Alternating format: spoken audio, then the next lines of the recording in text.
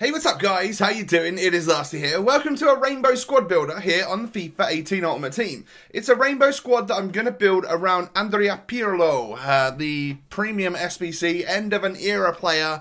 And I'm obviously just going to show you, you've got a couple of days left to do the SBC, so I'm going to show you how I completed it. Obviously you can get that Pirlo from the weekly objective, and then you're going to need to complete a certain like 83 rated team, which could be a little bit costly at the moment as those prices have risen, obviously. And I also thought it's a Rainbow Squad builder, so why not use my rainbow kit? And then I realised actually the way I zoom my camera in, it just looks like I'm wearing a red and orange t-shirt. So apologies about that. But it is my rainbow kit sent from EA, so thank you very much. Do me a favour guys, hit that thumbs up button at the start of today's video. I'd greatly appreciate it if we can push towards a 1,000 likes. That'd be awesome. So, these are the in-game stats of Pirlo if you were looking to get him. You can also get the loan, but that's only 5 games, and it seems to be a little bit costly for what it is. So he's a very, very cheap 91 rated SBC player, I'm not going to lie. So I managed to get him for about 40k, and of course you just need to go into online singles to get the FUTMAS version of him as well. And we're going to start things off with a non-rare gold goalkeeper. Sorrentino. Any non-rare gold Italian from the Serie A would work just fine in this particular squad, and this is the one I had in my club. He was the highest rating, so he's going into the team today. And he actually performed alright. I think I conceded 6 goals in my first game, but I scored 7, so it's all good. We won the game, and that's all. You know, you can't really rely on keepers on FIFA 18, so that's just stick anyone in net there. We then have our rare gold, so a different card type. We've got 11 different card types today. I did a Rainbow Squad builder recently in the Premier League, and I know I used a couple of card types a couple of different times within that video, so I thought I'd revisit this whole rainbow thing and make sure I did use 11 different card types today. We then got a ones to watch item. That is Leonardo Bonucci, Italian, plays for AC Milan, 87 defending and 81 physical. Also was a part of the team of the year, so hopefully we'll get a sick version of him in the coming month or so.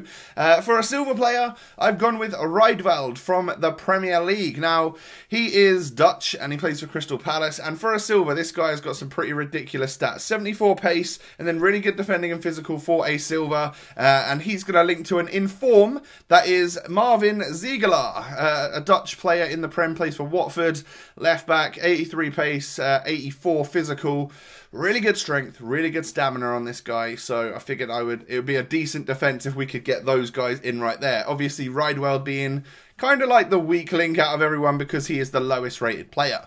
Now moving into the midfield, we've got 3 beasts. We have got Path to Glory, Saul. Now, he has actually been boosted, so he's an 84 rated. He does have an inform version, but you can pick up the Path to Glory, different card design again. One of the best card designs in the game, in my opinion. He's 84 rated, and my god, did he perform really well for me. Actually managed to get some goals as well from that centre mid spot, and I've got to say, he is one of my favourite central midfielders in the Spanish league, or my favourite Spanish centre mid. Like, he is actually a very good player.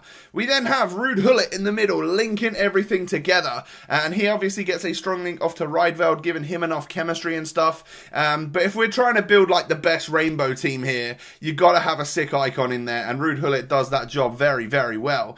And then the whole team is about this guy, right? I wanted to use Pirlo, stick him into the squad to see how the Maestro can perform. 91 rated overall with 89 dribbling and 99 passing.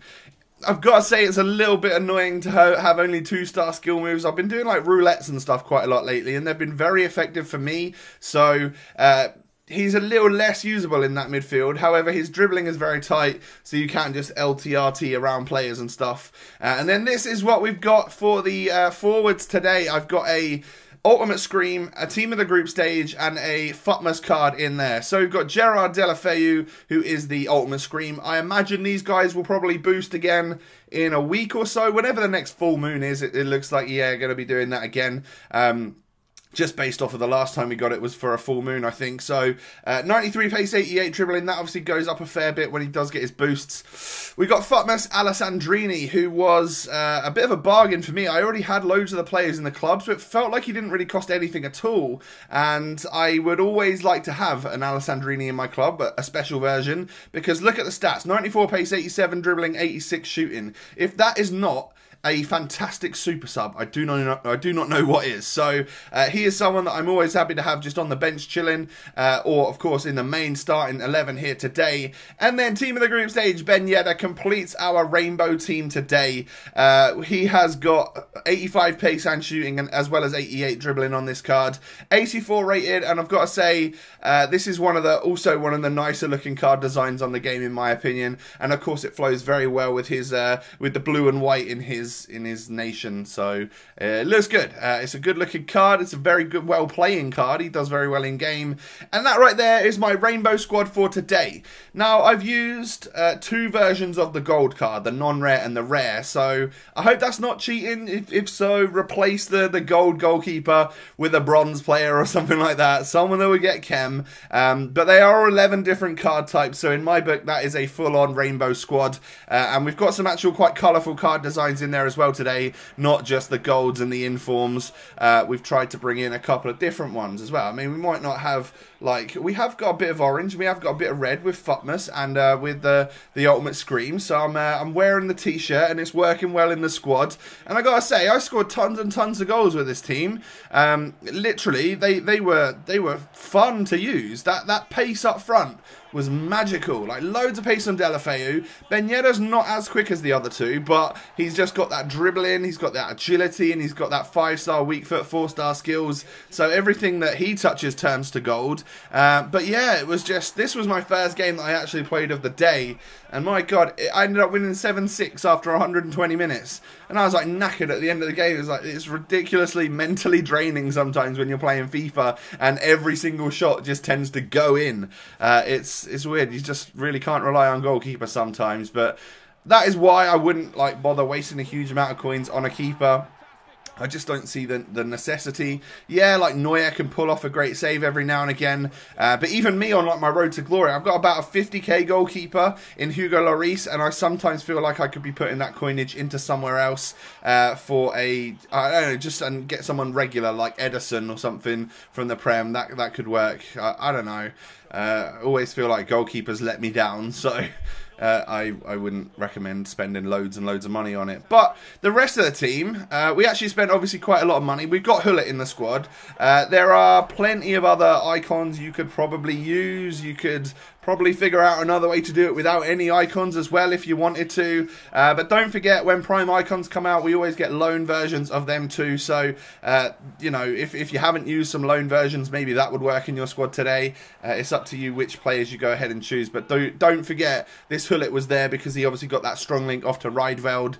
You might need to slightly change the team around a little bit or something. You could, like in this team, I actually used Abate for some of the games instead of Florenzi.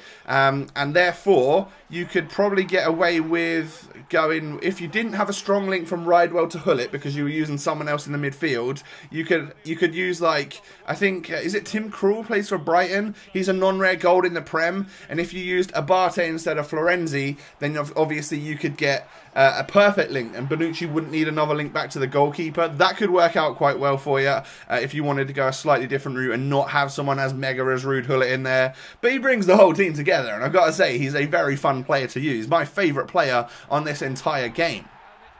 So you're seeing all the goals that I was able to get with these guys, and they were some nice ones. We had some sort of finesses from outside the box with Florenzi. Ben Yedder was doing them as well. Gullit pulled in with a couple of goals from centre midfield. Like I said earlier, so did Saul, and I wasn't expecting that. When you look at his card, he's actually got kind of like defensive-minded stats. So in actuality, when you come to getting in front of goal with someone like that, you're thinking, oh God. In my head, I'm like, oh God, it's like a Bakayoko situation. He can't hit a barn door. But actually, Saul's got like 73 shooting or something. So he can actually hit them as well as do a defensive job. So kind of a jack of all trades there. And I really rate him. I'm sure his inform is cheaper than his Path to Glory. But of course, the Path to Glory has the chance to be upgraded. And hopefully that happens again at some time. Also, just to let you guys know, over the next few days, we're coming towards the end of the year. So I just wanted to say a massive thank you to everyone for the support and stuff during 2017. The last few months have been really, really good for me. I have enjoyed all of the trips and stuff from the summer, you know, being an EA game changer now and doing all that sort of stuff with EA, allow me to go and visit new places, meet and hang out with really cool people and stuff, and then just the opportunity to get involved with like the capture event and stuff in FIFA 18, all of that exclusive everything. I love it. I really do. So thank you guys for watching my content and putting up with me in order to put me into a position like that. I do greatly appreciate it, and I wish you all the best for the start of the new year. But anyway, I'll say that in a later video because we've still got a couple of days before we move on into 2018, and I am planning on uploading every single day until then. We've got a club tour coming up tomorrow because it is the end of the month, and I do like to do my club tour every month, so you'll see how things have changed for me. We've obviously had loads of different promotions come out from the end of November to the end of December, so loads of different card designs in the club right now, making things look a little bit colourful and awesome. So do me a favour guys, hit that thumbs up at the end of today's video. That'd be amazing. Like I said, if we can push towards 1,000 likes, that'd be awesome. Have a great day, subscribe to the channel if you're new, and I'll catch you next time. Peace.